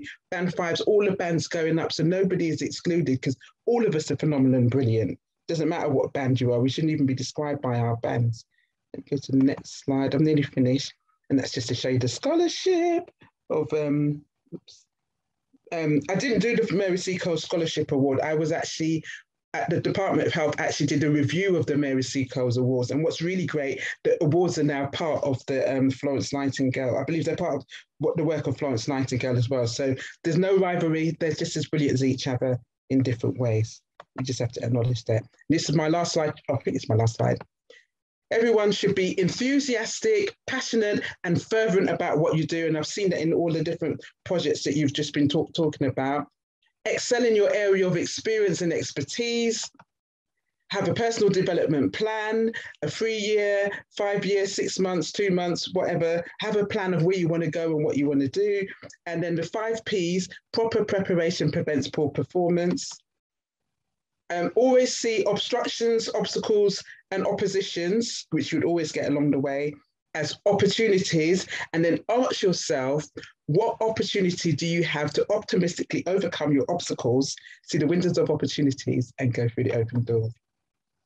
Be self-aware. Emotional intelligence is really important. Be self-aware, self-disciplined, and self-managed. If you can manage yourself, then you'll be able to manage everything else around you. utilize what you've got where you are until you get where you need to go. Often we think the grass is greener on the other side. It's only green over there because you can't see all the weeds that are over there and somebody else is watering it for you. When you get over there and look back to where you came from, you're going to think, why did I think it was so bad? I remember a member of staff told me that I was the worst manager she ever had. 2 years after she left, she wrote me a letter apologizing. I didn't realize how good you were because sometimes they got nothing to compare it with. They're like with us, with our parents. We think our parents are the worst parents because we see our friends' parents. And when you were little, everybody's parent was better than your parent. Everybody else's house was better than your house. And even their food was better than your food. And it's not until you get over that side and you're stuck over there that you suddenly realize, and you look back, you suddenly realize it wasn't that bad after all. So wherever you are now, wherever you're working, you're with those people that you can learn from them, pick up new skills and stuff from them, so that when you get to your future role, you'll be better. And as I keep mentioning about having a role model, have a mentor, have a coach, go and shadow people, spend time with different people doing the role that you want to do so that you can learn from them and even get job descriptions of the roles that I got a nurse consultant job description so that I could see the person's spec, to see where all the gaps were so I could develop from that. So I need to develop here, I need to develop there, rather than thinking that you're brilliant and excellent and superb, which you are, but you still need to develop your skills and competencies to get to those levels. And last but not least, exposure. You need to let your light shine. Many of us are hiding our light under a little bush somewhere under the table, and nobody tells nobody about what you do. I'm on the Nursing Times and Nursing Standard award panels, and very few people like to share how brilliant they are. It's often other people pushing them. I was at the Nursing Times award panel on Monday, and one of the girls there that was there, it was her manager that put it all, the form in all for her, and then forced her to come along to present her thing. And she was absolutely brilliant, but she didn't think she was brilliant. And often we don't think that we're that good because we're always comparing ourselves to other people. But the best way to think that you're good is to compare yourself to yourself. And then you can see how you were last year compared to how you are this year. Whereas if I compare myself with Gemma, I would think, oh, Gemma's absolutely brilliant. She's done all this research work. And she says, and then, oh, I'm so awful and useless and worthless. No. Don't compare yourself to anybody else. Compare yourself to yourself. And obviously it was a great honor to receive the OBE from Prince William. It was the first time that he gave out the award. You can see me holding his hand there. I wouldn't let go of his hand. He looked so lovely. And he was talking to me like he knew everything about me. They have a little person behind. When they announce your name, the person behind him is saying, now Joan is this and this and this and this. So by the time I get there, he's talking to me like he knows all about me. And it was absolutely brilliant doing that. But the thing is, getting the OB, I've got a big head already. I know I'm brilliant. I've got a big head, but my head was swelling. I mean, it was big. People kept telling me how brilliant I am, how excellent I am. Until my head got so big, I thought I have to leave the country. So I went to Kenya. I've got a charity in Kenya, and I spent time in the slum area with all the children there. And they kept going, Auntie, what does OBE mean? I said, oh, OBE, it just means overflowing blessings every day. So that's what I always call it, overflowing blessings every day. All of us have got an OBE. We've got overflowing blessings every day. And my last slide, my greatest legacy is in 2002, I went to Kenya for the first time. I fell in love with this little girl here. Her name's Sharon. She was like 3.5 years old. She actually looks like she could be my daughter. She's just beautiful. And I just fell in love with her. And I felt like God was saying, everybody knows Jesus loves them, God loves them, you love them. Demonstrate my love in action. And God said, Joan, are you trying to present to us? We can't see anything. It's only the first slide, leaving a legacy in nothing. Oh, wow. Can't you see any of the slides? We have it, no.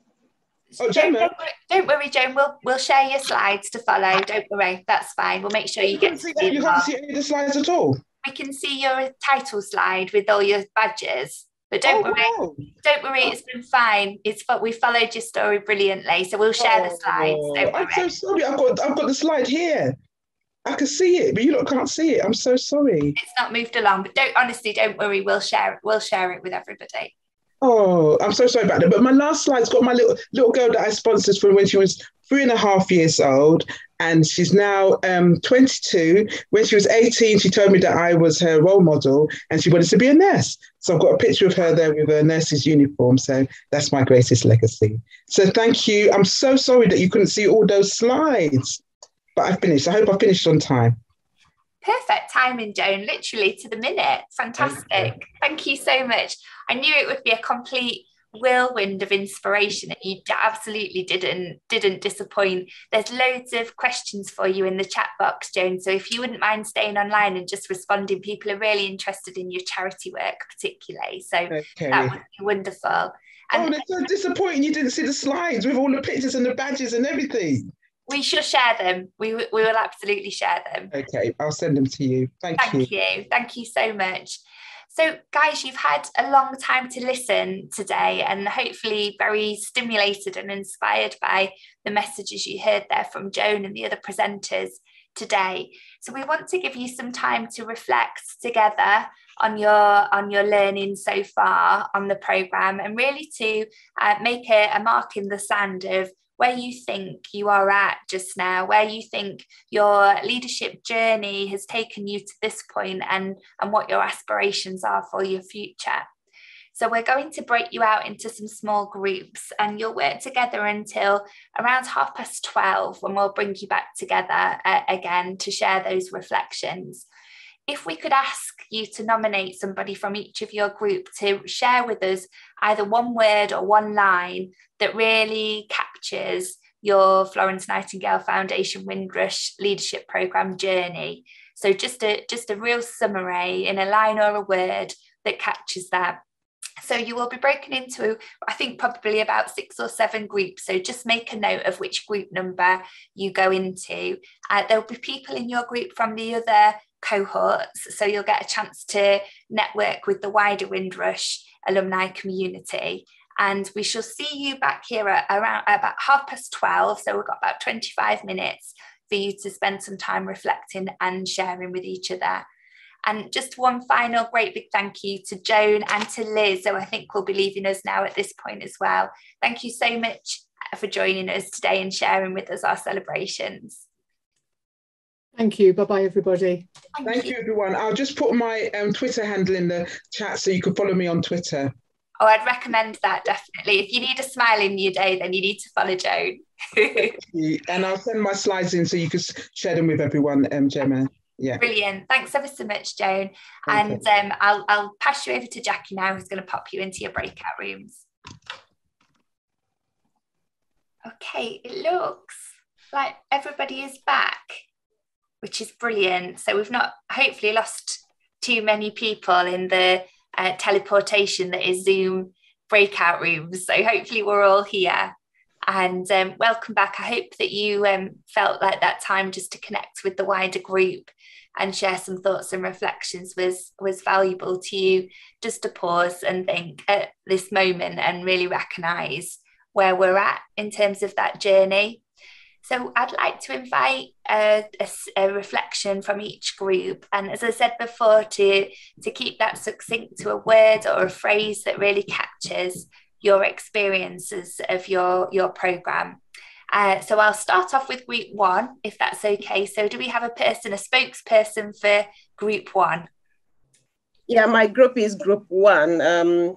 We had a lot of discussion about where we started, where we have all the journey we've gone through and where we are at now, which and a little bit of our projects, we discussed a little bit about that. And within us, we find that we all have grown into confident in what we do, and we've acquired a lot of knowledge along the line, sharing ideas with our peers, even with our colleagues at work, other MDTs, because we have to work with them. And we've widened our knowledge in different areas relating to other departments and whatnot. So some of my colleagues in the team, they have actually, some are managers in their ward, which they have to manage a lot of people and have to sort out what's happening in the ward, both patient care and other stuff. And some in Band 6 and have to do a lot of research in their departments and in order to improve patient care, which has been a lot of progress, and some hasn't been completed as at yet. And for my own project, which was a big success, we made a completion before we finished this program. They were all impressed because obviously it was like some sort of mist in the system because I did the body mass index. Which when it was brought out, they were like, oh, that has been a bit of neglect in the system because it wasn't picked up at a time. So in all, we enjoyed this leadership program because it has given us a wide knowledge of giving us a wide knowledge of, in order to acquire a lot knowledge of what we didn't know about before and improve our confidence and improve the bits that we've known and find out where we are, how we started, what the journey we've walked through, where we are heading to, and we actually know where our stand at the moment because we've acquired a lot of skills, knowledge, and interact with people. Get to improve our skills in what we want to do, and actually we know where we are going next. So we glad and enjoy the program. Thank you, Emanuela. That's wonderful feedbacks, and certainly that message around confidence. I know when we spoke about those early goals, it was a common ground across all of the groups that the development of confidence was a real goal and hope for the programme. So I'm so pleased that that's something that you feel you've taken from that. So you did an excellent job there at summarising. Thank you so much. Yeah, thank you. And our next group, Group 2, do we have a spokesperson for Group 2? So good morning, everyone. Good morning, everyone. So our group started off with our conversation, when we started our conversation this morning about transformation. I think all of us have been through great transformation that enabled us to build our confidence, be courageous, and lead us to know that we're very resilient in what we do. I think the title of the course itself, which is Windrush Leadership, resonates to every single one of us. And that enabled us to know what the transformation was. And in the end, leaded us to have the confidence and the courage and the skills that we learned to move forward and always maintain our resilience of where we want to go. So that is our group. Thank you. Thank you, Suad. That's wonderful. And interestingly, we've been doing some work around rebranding FNF, and the word transformation is the central part of that new rebrand, because you're brilliant, you're wonderful when you come, but not necessarily showing that to the rest of the world, and also not necessarily being recognised for your brilliance beforehand. So that's the transformation, isn't it? And it's wonderful. Thank you, Suad. Right, okay, so our next group, Group 3, our spokesperson for Group 3. I will volunteer. That's fine. There was quite a lot of discussion similar to what has already been presented by the other groups, but some of the words that were mentioned on how people felt and their journey so far was how this course has been quite someone used the word inspirational to describe their experience, a life-changing experience, and some people felt very much strengthened and really grown, like in terms of emotional intelligence, knowing themselves, and people just knowing that they have the impact, they can make a change. That is a massive thing, really, self-belief that you can go, you can do it. And for me, the words that always stands out for me was advice somebody gave on that, do not wait to be offered a chair on the table. Grab a chair and ask people which way they're going to move to allow you to sit on it. But you have to go for it. So yeah, thank you. Wonderful, Farry. That is, I love that. I absolutely love that, and really reflects Joan's story. Myself and Jackie were just talking that don't take no for an answer. Just persistently tell people what you can offer them and believe in your abilities and your strengths, and eventually you will get there. You will get there. Fantastic. Thank you so much. Wonderful work from Group 3. So Group 4, our next group. Hi everyone, my name is Angela and I'll be speaking for our Group 4. So in our team, we discussed about the power of networking and teamwork if you need your objectives to be met. From this program, we learned that we've been so lucky to gain so many qualities of leadership that most of us have had difficulties during our projects, including redeployment. And during the process, some of us were actually trusted to be taken to other wards that were not performing well to make change happen, although they may be struggling. But we feel like that is like you've been given so much trust to do this. So we came up with one word to describe the whole process, and we chose uplifting. Oh, fabulous. Thank you, Angela. That was beautifully articulated. I think you've done Group 4 proud there. I really love that. I really love that.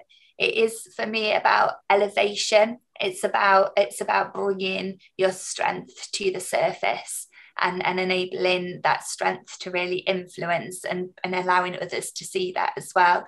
And it sounds like you've been recognised for that in the work that you've been doing locally, which is fabulous. Thank you so much.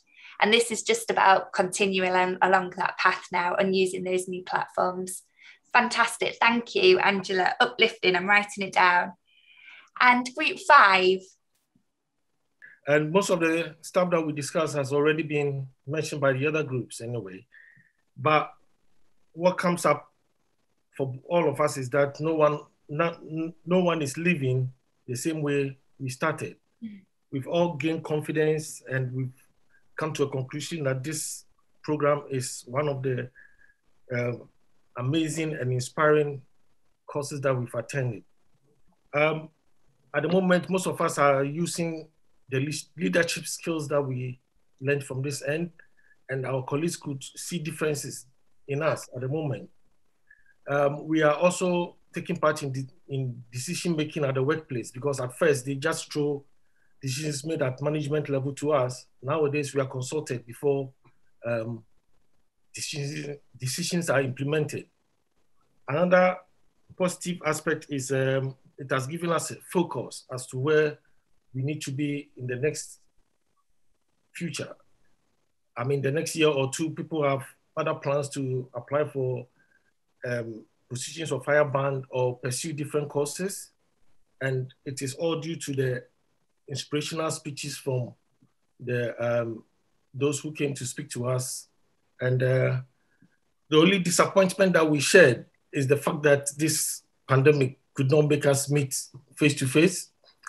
And the second bit is we were thinking of a bit of like certification or accreditation to indicate that we've attended this inspiring and amazing course. Yes. So that is what we got. Wonderful. Thank you so much. Again, really resonates with that transition theme. And just to pick up on those couple of points that you made, we will, we hope, be able to do the Westminster Abbey celebration service, commemoration service in May, where all of our leadership programme participants and scholars will be invited. So there'll be that opportunity to come together and celebrate at that point. And also just to comment that our feedback has been that there are many people on the programme that wouldn't have been able to engage had it been face-to-face. So we're committed to a more blended approach moving forward so that we don't exclude those of us that have got caring responsibilities or personal circumstances, which mean travelling to face-to-face locations would mean we wouldn't have been able to access the programme. So going forward, it'll be a bit of both. So thank you for that feedback, Rodney. That's wonderful. And Group 6. Yeah, hi, that's me. Hi, Group 6. So Pauline said that the programme enabled her to realise her true potential, and it helped to give her voice to challenge decisions about patient care and also what was right for herself as well. Then Esther said that the programme gave her the opportunity learning opportunities for skills and empowered her to apply her learning in the workplace. But it also helped her to understand where things are systemic and you can't make those changes, it's okay to move on. Yes. And also Janetta said it boosted her confidence in public speaking, and she's done a lovely presentation today. And also speaking to new people. and also leading with a common vision, which is very hard. You know, when you start this project, any project, you have to inspire the team by leading that vision. And then we had Millie. She said that the program gave her permission to lift her head up and know that she can bring her ideas of change to the table, and felt free to be able to sit at that table as well. And for myself, the program was a bit of a journey of self-discovery, because I didn't see myself as a leader. And when you join the group, everybody seems incredible. They've got all these skills. So for me, it gave myself permission to be authentic and permission to shine. But also for me, it was it enabled me to inspire and empower other people, because we can't forward change without upskilling our teams. And so, you know, it was, for me, it was about inspiring others and making those change with people power, basically. So for our team, it's just upwards and upwards and upwards. That's it. Wonderful. Wow, Stephanie, gosh, group 6, amazing. I feel like if I had hopes and dreams and goals for a leadership program myself that you guys would gain from this, you've listed every single one of those there. It's just phenomenal, the impact individually, personally it's had on people, and then the ripple effects that's had amongst your teams and the people who receive your health and care services as well. So thank you so much for that, Stephanie. That's wonderful. And I just noticed in the chat, I didn't respond to Rodney's comment about a certificate. You will receive a certificate. Once you complete your evaluation, your certificate is sent to you automatically, and you'll also be sent a lovely Florence badge. So you will have seen that Joan had that Florence badge, so that will be on its way to you as well. So that's there for you. Thank you, Stephanie and Rodney. And our final group 7. So basically, from our discussion, we were just basically discussing what the course did for us, and it was about the inspiration we got on the leadership program from the speakers. Also, the discussions formulated within our groups, within our WhatsApp groups, making friendships and networking. And we also had a bit of a discussion about where we would like to be. And I think, if I'm wrong, my group mates can say, but it's about us developing and going on and into more, maybe higher leadership roles, maybe applying for different jobs that they can take them on a more career journey, and to support that. So that's kind of like what we discussed about where we want to be after the course. Fantastic. Thank you so much, Valerie. And we would love to be able to stay in touch with you all as well, to hear about whether you have been able to put these things into practice and take some of those ambitions, particularly for new career pathways or promotion, how you've been able to take those things forward. That would be absolutely wonderful for us to hear. Ultimately, when we break this down to its rawest form, we know that Liz Fenton and others who are funding these programs will want to see the difference that it's making in terms of that race equality data, and they'll want to see that these programs have encouraged and enabled that career progression to happen. Now, that's not an individual's responsibility, it's a whole system's responsibility. But knowing now that you have got the confidence to put yourself forward for roles that perhaps you may not have considered previously is one part of that. So thank you for that feedback, Valerie, that's wonderful. So our reflections from our group is fantastic. We wanted to, because we're such a big group today and we're not face to face, we would normally now be handing out our certificates, but instead of that, what we've done is a roll of honour. So if I ask Jackie just to move us our slides along for each of our cohorts, everybody's name is on the next 3 slides. So if we just take a moment, everyone pop your sound on for a minute. Let's take ourselves off mute and give, first of all, cohort 1 a massive round of applause.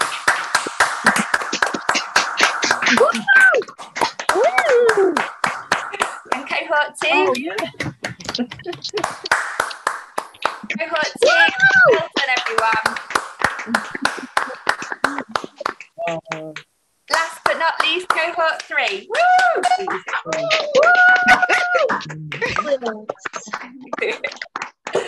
Now I really want to be in a room with you all so we can have a glass of champagne. That's what we should be doing, shouldn't we? Well, no, real congratulations, everybody. And as you've heard already today, it's just the start of the journey with F&F. So I'm going to introduce you now to Adam, who you met earlier, who's going to tell you a bit more about the alumni community and how we'll continue to support you. What do you do? Thank you, Gemma. Yes, I do. So firstly, thanks to all of you, all of today's presenters and guest speakers, and congratulations on completing your leadership course and becoming an F&F alumni. You are now part of an ever-growing community made up of about 1,500 alumni. So what are your benefits? Well, I've just sent you an email to confirm that you're already set up on our system, and you'll be receiving regular updates, which include monthly newsletters that provides you with all the latest news, events, and access to our free regular webinars that we provide. Now, events include opportunities to attend our special Westminster Abbey service to commemorate Florence Nightingale's birthday on the 11th of May next year. But those who are observant amongst you know that it's actually a day earlier than her actual birthday this year. You'll also have access to our free online webinars, which I just mentioned, which are provided by booking tickets via our Eventbrite system. We run about 2 a month, and they're hosted by a variety of highly regarded guest speakers that we have, and cover many relevant areas such as writing for professional publication, how to lead change in social care, etc. We also run audience with sessions, which are very interactive, with opportunities for Q&As. And recently we had Duncan Burton, the Director Chief Nurse of NHS England, talking about policy development. Upcoming events include Should Nurses Be Free to Be Change Agents and Innovation Leaders? And social media, a professional influencing tool by our very own intern, Jess Sainsbury. Most exciting and very relevant is in October, we have Dr. April Brown, the Improvement Director at NHS Improvement, who will be talking about and to our alumni who have been through the Windrush programme. So I do implore you to go on to that. We also have what we call our Star Alumni series, which are individual case studies that recognises the journey you have made throughout your career and how this programme has impacted you. Please reach out to me if you'd like to share your story and importantly to inspire others. Once completed, this will go on our website and in our newsletters, so we can reach out to you and ask further to contribute to our story in social media and for any press requests. We also have, talking of which, media engagement events to provide informed opinion and knowledge exchange. We're also seeking volunteers who would like to donate some time to mentor our F&F Academy members and all their nurses and midwives. If you're interested, please contact me as well. We also have the F&F Advisory Board made up of our members, which identifies and prioritises key policy issues and has the Shared Governance Forum contributing directly to them on policy consultation. And as an alumni, you can also personally have direct influence, calls to action, and NHS England do reach out for opportunities for you to contribute. Finally, you're going to be part of the online community, and we're working on our portal, which should be ready at the end of the year, where you'll be able to share your knowledge and expertise with us. Hope that's been useful, and I look forward to speaking to you soon. Back to Gemma. You, Adam. So the key message to take there is loads and loads of opportunities to use the platform that the Florence Nightingale Foundation creates for you to have even further extended influence than you have previously even imagined in yourself. So when those newsletters come out or those invitations, those call to actions come to you, please, please don't think, oh, that's for someone else. Or they're talking to Patricia or Esther will respond to that one. This is absolutely your opportunity to be involved and put everything into practice. And, you know, you've met some of our scholars already on the programme. They have really utilised this network and it has enhanced their career opportunities from strength to strength. So let that be you. Let that be you as well. Okay, so our final task of the day is to encourage you to evaluate our programme. So we're going to leave this link up, and again we'll pop it in the chat box that you can follow. Once you've completed this evaluation, you will automatically receive a certificate. Oh, sorry, Patricia, we heard you. Oh, sorry, sorry. Don't worry. Yeah. Yeah, my daughter was, sorry, I'll just. So I think Patricia's, somebody got a visitor there, that's fine. But anyway, your evaluation will enable you to get your certificate. So please do complete that for us. It's really, as well as those statistics that help us demonstrate the impact of the programme, this helps us to demonstrate your satisfaction with the programme and also to help us improve for future cohorts. So we're really, really hopeful that we'll continue to run the Windrush programmes moving forward. Keep an eye out for when the adverts are there and reach out to people in your organisation that you think would also benefit from this opportunity. Right at the beginning of the programme, Liz gave a call to action, and she said that we need to create a critical mass, and we need to share this learning as widely as possible and bring others along with us. So that's my ask of you, really, is to support and mentor others to put in the best possible applications so that we can really grow the Windrush alumni from strength to strength. Hello, can I say something? I'm not able to scan because I'm using my phone. If it could be, this questionnaire could be sent to us via email. I'm not able to scan because I'm using my phone and I'm outside. Yeah, when we send the presentations, I'll put it in the body of the email so that you'll have the links as well. Yep. Please, because okay. I'm using my phone as well. Thank you. Yeah, no problem at all. No problem at all. Enjoy the rest of your days all, and thank you so much. Thank you. Thank you all. Thank you. Thank you.